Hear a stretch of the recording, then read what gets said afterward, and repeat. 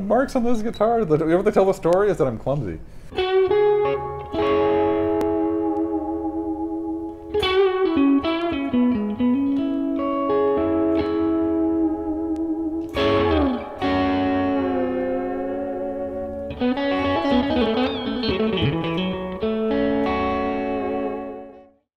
Today we are doing a long-term review of the Fender Road Worn series. So long-term for me because I've had this one just about 1 full year now. When these things came out back in 2009-ish, they were basically, what was really cool about them is they had a lot of custom shop features to them, but for a way lower price than the custom shop guitars. So it's kind of like, it's almost like Woody Road Worn versus custom shop, but I don't have a custom shop to compare it to. But there are some really cool features that you get, like the thin coat nitro finish. You get the worn in feel to it, the vibe to it, especially on the neck where it counts the most, where it feels really, really nice. So there's a lot of stuff that was only available through the custom shop. And then you get some nice little upgrades here for it, like the tall frets and the 5-way selector switch. So there's really cool stuff, but it's way cheaper. So I think the production line custom shop guitars, which I think it's what I call the team built, I think it is. Because it's not one guy making them all the way through to custom specs. They're basically just built to a spec or whatever it is. I think those things started like $3,500, and these things at the time, I want to say they were about $750, and now they're just north of $1,000, I guess it is. So it's a whole lot of guitar, a whole lot of custom shop features, I should say, for way, way less money. Now I know that they had, so there was the Avery, the American Vintage Reissue guitars, and nowadays there's the, I think it's the original series. The original series is twice as expensive, and the Averys, I think, even started more expensive than these things are now. And but the difference was with the nitro finish is they have a hard poly undercoat. So this is a thin coat, so there's thin nitro paint and then wood, whereas the Averys had the nitro finish but a hard poly finish underneath, and it was thick as well. So that's the reason why I think a lot of the American Vintage reissues and the moderns, they don't age the same way, because they have that hard poly undercoat. And it kind of sort of defeats the purpose of having the nitro finish if you're going to have a hard undercoat under there, because part of the problem, or the benefit, is that they wear in. So one of the things that I noticed when they first came out, and it still holds true, is that they feel a lot like the real honest-to-goodness pre-CBS Stratocasters that I've played. I haven't played tons of them, but the ones that I have played feel a lot like these guitars. They're super light. The nitro feels very similar. The necks feel very worn in and similar. So there's a lot of stuff that for me kind of hits the right marks of if you wanted a vintage guitar, but you don't want to spend 11, 12, 13, 15 grand for a parts caster with mostly vintage parts of, you know, whatever sort of origin, or all the way to like 30, 40, 50 grand for a original, documented, verified, good condition vintage reissue, or not vintage guitar, not a reissue. So I look at these things as it gets me where I want to be as far as like the looks and the vibe for way less money, and they're really, they remind me a lot of the real pre-CBS guitars that I have played. Now, one of the interesting things is they're not slavishly accurate. So this is the 50s version, but it's not a 54, it's not a 55 or 6 or 7 or 8 or 9. It's definitely not a 59. Those had rosewood boards, but it's not slavish. So it's I think of it more as like the best of the 50s features. So it's kind of a, it's not a 56. It's not a 57. It's just a best of the 50s, and I'm really okay with that. I'm actually plenty happy with that. I really don't mind the things that aren't perfectly accurate to a specific year. In fact, I don't care that it's not accurate to a specific year. And I like the little subtle improvements they've done, like the tall frets and the pickup selector switch. Those things are nice. So I like that the everything works on the guitar. So when I've played pre-CBS guitars, I've been afraid if you touch the volume knob, is that the moment that it's going to stop working? Is it going to be scratchy? Is it going to make noise? Is it going to cut out? Is it just going to stop working altogether? Like it's they're more delicate than I want them to be. So I like the fact that I can play with this guitar. I can use the knobs. I can change everything I want. I can knock the switch around all I want to do. The trum bar, it exists. It's actually there. It's the original bar. It fits. The tip is the original tip. The bridge saddles, they're not gouged or worn in where they've got burrs and they break strings every time you try and bend a string. Like everything works on it. So that's another great little feature to it. And obviously the jumbo frets, or not jumbo really, they're just tall, narrow.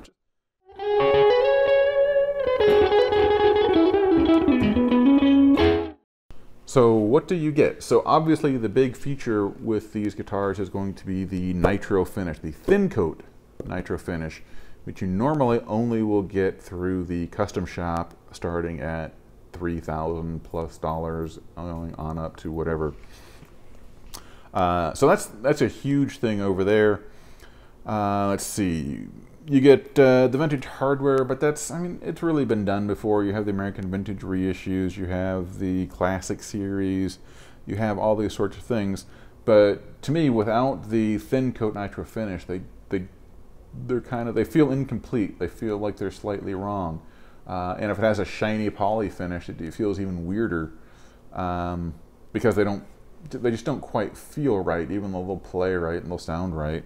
But it kind of completes the effect. Like the reason that I want this is I want it to have that same mojo as a real pre-CBS Fender Stratocaster, and without the thin coat nitro finish, it just doesn't quite feel like that. And then the worn-in neck, it actually feels quite comfy. And supposedly it has a similar neck carve to the originals, and I don't remember them feeling quite this. I remember being thinner, being surprisingly thin feeling necks. But this one is a soft V, so it's not a hard V. If you've ever played the Eric Clapton Strat or the Dave Murray Strat, those are a hard V, and this is not that. So this one is much, much more subtle. If it was a hard V, it'd be a deal breaker because those just feel awful. Every manufacturer has stolen everything from Fender, like the body shapes and pickup orientation and neck shapes and all these sorts of things. The one thing that they never steal is the V-shaped neck. I mean, it's pretty rare that you find that outside of Fender. But it's a really soft V. So what it feels like, it's a slightly thicker neck than the 60s version, but because it's a V-shape, even though it's a soft V shape, you don't notice the V so much, but it's taken some of the material out, so it doesn't quite feel so thick in your hand. It doesn't fill your hand up quite so much, and so it's actually a really, really comfortable neck, and especially where they've worn the finish off the back over there, so it's nice and smooth. Now for the 60s necks, so this is an older 60s neck when it still had rosewood. I don't know why they can't do rosewood anymore. CITES doesn't apply to musical instruments, so it doesn't matter. You can do rosewood. I don't know why they don't. Or actually, I do know. So now they can charge you extra for something that used to be basic.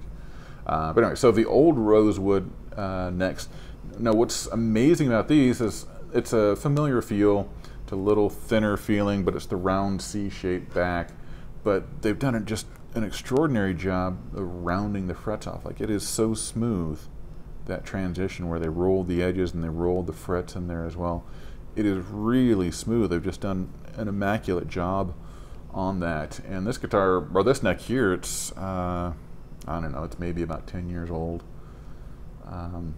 But it's great. So it needs a level crown polish because it's got some dents going on the frets over here. But it is really, really smooth. It's just an ultra comfortable neck. And this neck, every guitar I put this neck onto loves it. Like, it just matches with any guitar like it was meant to be on that guitar, which is not always the case.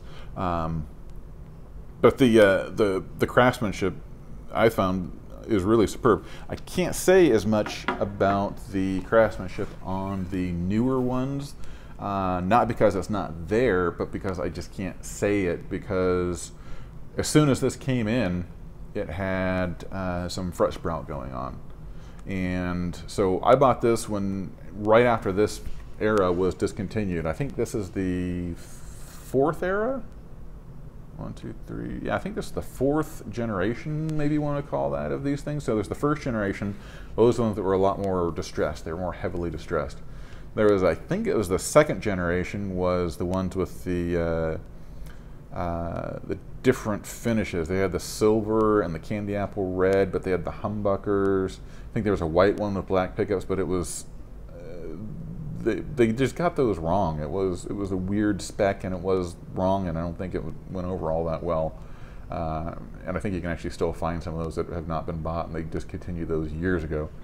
And then the 3rd generation was more like this, but with still rusty hardware.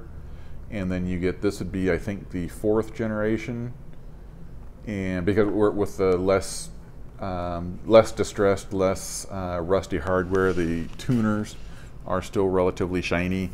So, and that's much a better way of doing it. The rusty hardware was a little too rusty for, I mean, it was just a little awkward.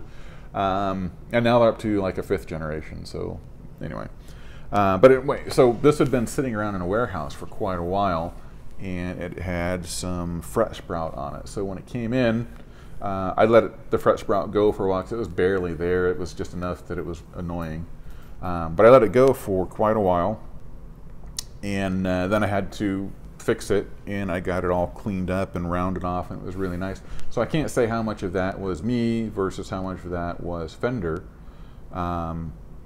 because it came in already with fret sprout, so I can't say how smooth it really was when it was new.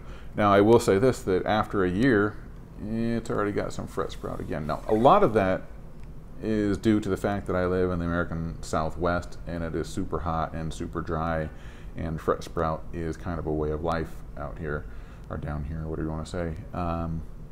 So it's not something that I can really blame Fender for. I think pretty much any manufacturer, when a guitar gets shipped out here, is going to have fret sprout.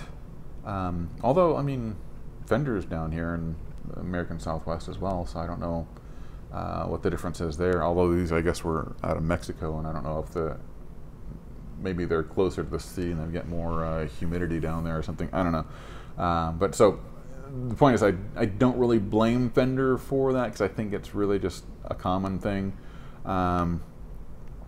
for just because of where I live that I'm going to get fret sprout. But it is something that is easily fixed, and so I don't complain too much about that. Now there is some weird pattern on the fretboard. So if you get the 60s model, it comes with, it will be Pau Ferro now, so it'll be a slightly oranger brown instead of the rosewood that they were using. But they don't wear the fretboard on these things, and why would they? They'll just get dirty over time. But what they've done for these is they've gone through and, unlike the custom shop, they haven't meticulously gone through and aged the neck where all the little markings where the finish will flake off or rub off, especially in the country chord area and the neck around here on the 12th fret. What they've done is just a more general wear to it, where I think they just kind of rub it up against a buffing wheel, one of the big giant buffing wheels that spins around. And What happens is, so they've taken some of the finish off, which is fine. I mean, I'm okay that they have worn in the neck, but what happens is it looks as a little weird because it is a lighter patch than the kind of aged finish they put on the neck. And what you would expect it to be is a darker patch, where the finish has rubbed off and then it has gotten dirty over time and gotten darker. And so it looks a little weird while the guitar is young, but I think the idea is that where they have worn the finish off is it will color in over time. So if I'm playing the guitar, the more I play the guitar, the more the dirt will kind of work its way into the fingerboard, just like it would on a vintage one if I was alive in the 50s. It would kind of wear in. So I think this thing will age over time, and that's kind of what they have been going for. But in the meantime, it does look a little bit weird to have lighter spots instead of darker spots, but I think that was on purpose. And actually, I am happy that they didn't rub dirt through the neck for obvious reasons in this day and age.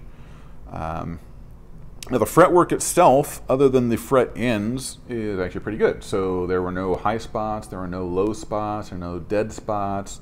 So there's a vintage spec to the neck, and that is the carve on the fingerboard is 7 1/4 inches, just like it was in the 50s and 60s. And what the problem with that was that if you did a lot of string bending, the notes would fret out. They'd come up the hill on this rounded fretboard, and you'd just have notes die out on you. So, but with the tall frets, and even with the medium jumbo frets they used to use, that really doesn't happen. So the frets are actually really easy to use. With the tall, narrow frets, they really have solved that problem. So it's just another great little feature where you get the nice comfort of having the rounded fretboard, but without the downside of having the notes fret out.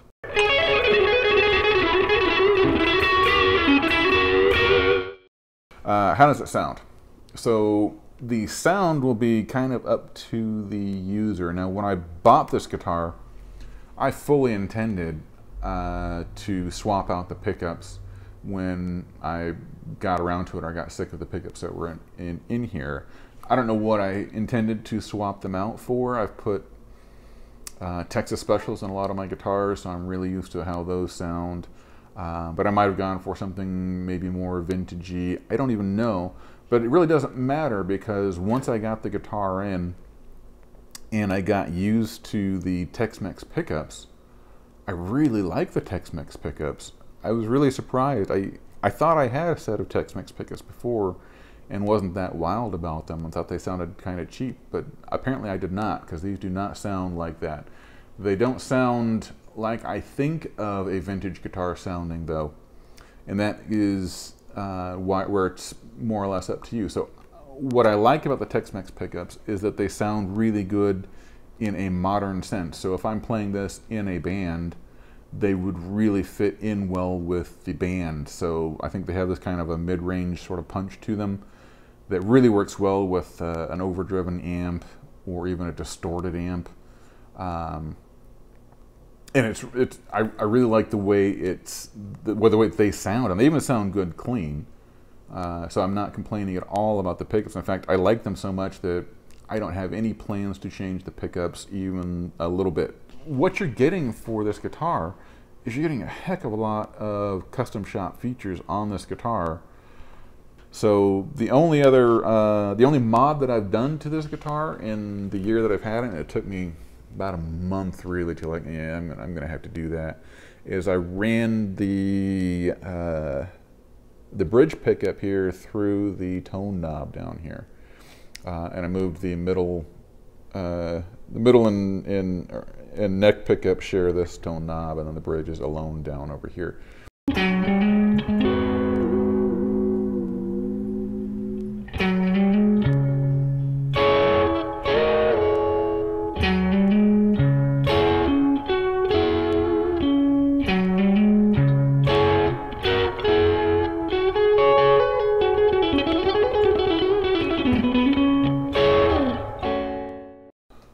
Okay, so these were basically a custom shop inspired series. So they're making these sorts of things in the custom shop.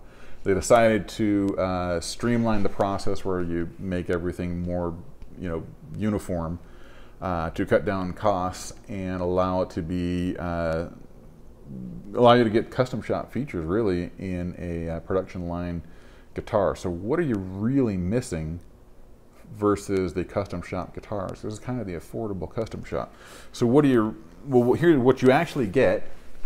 So similar to a custom shop guitar, you're getting an alder body. This is actually a 3-piece alder body instead of a 2-piece or whatever. But Eric Clapton's Blackie was a 3-piece body, and you really can't complain too much about that. But anyway, so it's an alder body. You get the thin coat nitro finish, which is only otherwise available through the custom shop. There's the route underneath here is the regular vintage route, but you get a little bit more depth, I think, in the pickup cavities. The true vintage, they're a little shallow because they were just designed for the regular pickups. The extra depth allows you to put in humbuckers if you want. So if you wanted to put in single coil size humbuckers, they need a little bit extra depth to them because they're taller than normal pickups. And I think that those will work out fine. At least I've done that before. But you also get the worn in finish. You also get quality electronics, so these are not American-made parts, but they are very good versions of everything. So this is a very, it's a good switch. The quality bridge with the full-size trim block. You get the nice upgrades versus just a pure vintage spec. So you get the taller frets and you get the 5-position switch. Now the things that you don't get versus custom shop. So where did they save all the money? Well, obviously the first one is that these are made in Mexico and labor is just cheaper down there. So that's right off the bat part of it. Second part of it, I sort of hinted at it, but the quality of the wood. If you go to the custom shop, the wood would have a prettier grain to it. So it would have a nice grain, even though they're going to paint over it if you wanted the black one, or if it was going to be a black one or whatever, or green or whatever. They would still use a better grain than these. I suspect that as the finish wears off, that the grain will be a little more sparse in this one. It probably won't be bad. I mean, what do I even care at that point? But you get the prettier wood, and especially it comes to with the neck. Now the neck on this one has very nice grain. The problem with the grain is that it's pretty faint. It's not very, it doesn't show up all that well. But it has nice grain to it. It's a nice piece of lumber here. It's a 1-piece neck. When you go to the custom shop, you're going to get a better piece of wood. And maybe you'll even get some nice little extras like bird's eyes or flame. So that's one of the little things, and whether or not you care, I don't think you'd really care, because I think this thing absolutely looks the part with the woods that they've chosen, so I don't see any issues with that. You'd also, versus the custom shop, you're giving up some historical accuracy. So remember I mentioned that this is a best of the 50s sort of spec versus a specific year or period or whatever it is. And so if you go to the custom shop, they're not going to have a 50s version. It'll be a 56 or 55 or 57 or whatever it winds up being. And it will be fairly slavishly accurate to that spec, even when it doesn't really need to be. Like one of the things that they will do, I know the master builders will do it. I don't know if they do it on the production, the team built ones, but they'll even have their name on a little piece of masking tape inside the cavity right here, because that's how they did it in the 50s. Whoever built it would put their little name on a piece of tape in there, and sometimes it would still be there decades later. So they would do that sort of thing. They would the locator holes or the pinholes or whatever you want to call it, when they put these on the router table to route out all the angles or the outline basically of the guitar. They'll have all those things in there. I think there's one that's around here, and there's one over here, and I don't remember where the other one is. But those will be there even though they don't use those machines anymore. And they'll have the same thing on the neck, where there will be, I think there's some in the hole here, but if you take off, I think it's the D tuner, there should be an extra hole underneath there. And if you go to the custom shop, they're going to have those holes, even though I don't work for Fender. They don't use those same machines anymore. They'll still have the same locator holes, like just weird stuff like that, and all the little markings will be in there where they'll handwrite in the date on the neck heel, and you'll have there's usually a body date in here in the tremolo cavity, like all those sorts of things will be there. So that's some of the stuff that you'll be missing is the weird extra stuff that really doesn't matter all that much. But the big thing you're missing versus the custom shop is the attention to detail, the detail work. And in this sense, that's going to be stuff like, remember I talked about they probably just did these wear patterns on a buffing wheel, you know, where the wheel is spinning right here and they just kind of bump it up against there and rub some of the finish off. In the custom shop, they're going to go through and hand carve all those little wear marks with whatever tool they use. So there's a lot of that. And then a big thing that will come in will be the fret work. Now the upside to that is that you really can just dress the frets yourself. You can go through and take care of your fret ends, if you have any of your fret ends, and you might not, depending on your climate. And basically make it play like a custom shop guitar, because it's really the important part is going to be the pickups, picking whatever it is that you think pickups should look like or sound like, and then it'll be the frets, so the way the neck feels for you. That'll be where you want it to be as smooth as you can get it. After that, you'll have very much all the custom shop features, minus the fancy pretty woods, for just way less money. If we go into prices, I don't know why, but I often go into prices on these videos. So when I bought this, it was right after they were discontinued, and I really wanted one, and they hadn't really announced that the next generation was coming out yet. So what I did is I contacted one of the vendors that I've used before, the guitar stores, and I asked for a deal, and they wound up giving me a way better deal than I had anticipated. I want to say that the street price on these was $950 before they were discontinued or whatever. And then I asked for a deal. So with taxes and shipping, I think it was about $730. It was well under $750, I know that much. I really didn't think I would like the guitar as much as I do, but I saved so much money, especially over getting a custom shop guitar, since I can do the fret work myself. I bought another one.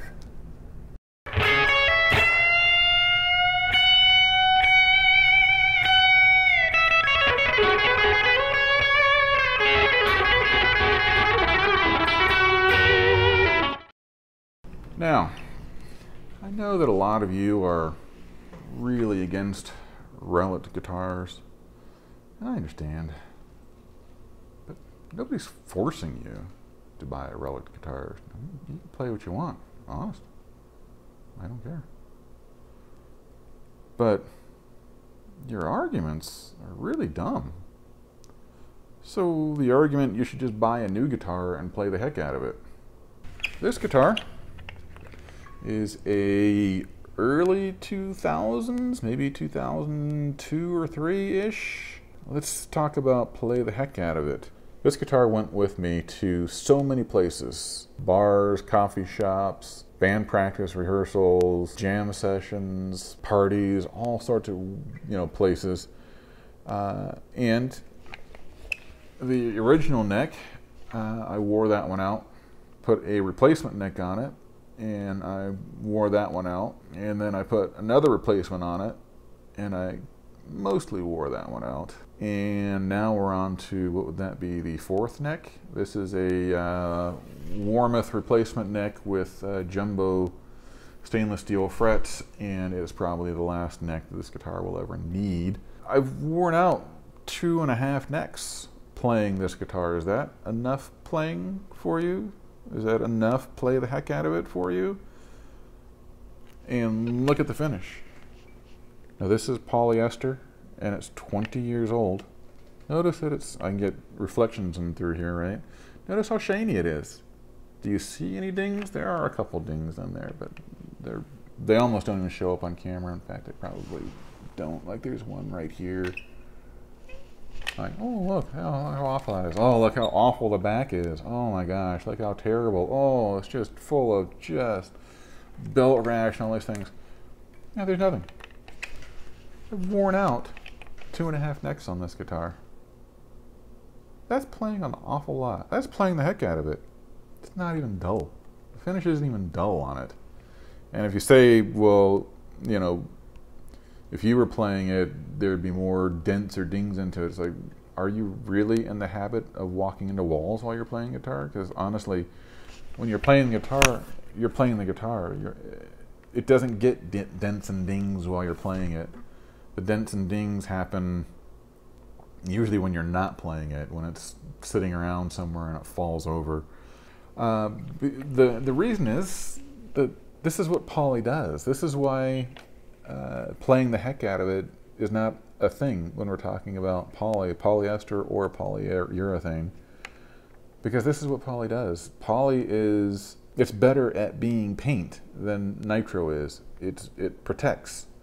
So the reason that Fender switched from nitro to polyurethane is so that the guitars would last longer in guitar stores. So the guitar is hanging in a guitar store, kids come along and play it. If this was nitro, this is going to get dinged up and dented and scratched up immediately. And the more dings and dents and scratches and things you get, the less the guitar store can charge for the guitar. So nitro, on the other hand, it's got this weird combination where it's hard, but it's also, or it's soft, but it's also brittle. So you bang it into things and it's going to leave a mark. You wear jewelry and it'll leave a mark. The longer you play it with long sleeve shirts, it will wear the finish off faster than with the bare arms. So it's way worse at being paint. But what it does do is, as it wears off, as it dents and dings, it starts to look really cool. There's something very pleasing about the way that nitro wears versus poly. So when you get poly guitars, like this is polyester now. This is my other main guitar. This is probably some more work than the last one there. What happens with the poly guitars is poly is both hard, but it has give to it, so it's sort of flexible. So it doesn't crack when the temperature changes. When you bump into things, it has a little give, so it doesn't chip away as easily, and it doesn't mark up. And even if you do mark it up, you can polish those out a lot of the time. It's just better at being paint. And that's basically why you can't say that just play the heck out of a guitar and it'll mark up, because it just won't. Certainly not in the way that nitro will. The thin coat nitro, even if it chips off, but it's so smooth that it's not noticeable, whereas poly, as it chips off, it's a little thicker, it's a little more 3D to it. But I think it really does mark them up, make sense to mark them up, because they're going to get marked up anyway if they're hanging in a shop and people are touching them. And if they're pre-marked up, then you really can't complain if there's a little dent or ding or something over here. It really doesn't matter all that much. But that kind of brings up the next part of it is you didn't earn those marks. You didn't earn those dents and dings. And that's also dumb. That's just dumb. That's a dumb argument. So think of Eric Clapton's Blackie. He bought that in the 70s. That's a 56 or something Strat. He bought it in the 70s. In fact, it's a parts caster, so I don't even know what date all the parts would be on it. it was already marked up and dented up and dinged up, and the neck was already chewed up, looking like it was, or like you're familiar to it looking like that. Did he earn those? He didn't do most of that. The guitar already came like that. He didn't earn any of that. Do you see him crying at heroin? No. He liked the look of the guitar. Actually, what he assumed was that the guitar that was worn out was really good and had been played a lot more because it was good, and that's why it was worn out. But he went based on the look. It looked worn out, and that's what he based it on. I mean, he didn't earn those marks and dents and dings and the wear on the fingerboard. What a poser. God. What if you had a guitar with a bunch of skulls on it? Like, oh, they're so popular today, it has skulls on everything, or on your strap, or on your shirt, or whatever it is. You have all those skulls on there. Did you earn those? Did you kill anyone? You did not, you poser. What about blood splatter? You see blood splatter on various guitars of whatever type. Did you earn that? Did somebody really stab you up on stage, but you decided to finish the show anyway? No, it's just a graphic. It's just a paint job. You didn't earn all those, you posers. So the road-worn guitars is just an aesthetic. It's just a vibe. Why do you even have an opinion on it? Why do you have an opinion on that? You don't have an opinion on people with skulls and stupid shit like that. Poser. But even take this guitar. So this was the really my other main guitar. This is really my main guitar for a lot of years. So this was a 1997 Floyd Rose Classic Strat. And again, I wore the original neck out. This is a Warmoth replacement neck with jumbo stainless steel frets. And it is awesome. Awesome. It's custom made to exactly my specs. So it wasn't, you know, off the shelf or whatever. It's custom made and therefore expensive. But you see the wear on here. Everything on this guitar is the marks on it, the wear on it is natural. It's real. The only modification is the Seymour Duncan pickup here. But did I earn this? Well, it happened while I was using it. It happened while I was playing it. You know how it happened? The chair I was sitting in when I was learning songs had little sharp edges on there. It's not this chair. It had little sharp edges on it that was scraping the finish off. And I didn't even know it was happening for a while. I did nothing to... Once I found out about it, I swapped the chair out.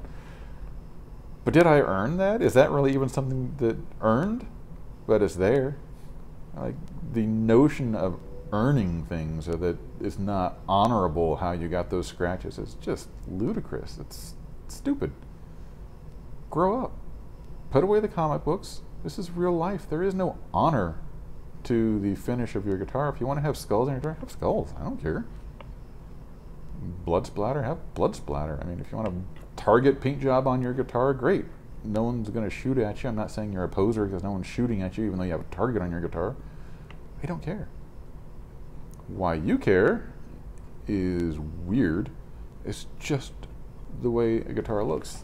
And then the other argument is, well, all the marks on the guitar tell a story. Tell the story of the guitar. Ooh, does Eric Clapton know the story of his guitar? He knows the story after he bought it, but he doesn't know where all the marks came from that were already there that made it look cool and made him want it. He didn't know any of those stories, especially since it was hanging in a guitar shop with a bunch of other guitars. You know, nobody at the guitar shop was telling, oh, the story is from this. You know where these little marks come from? The story of the guitar, the story of those marks is insane. It's unbelievable. The guitar was sitting like this, and then it fell over.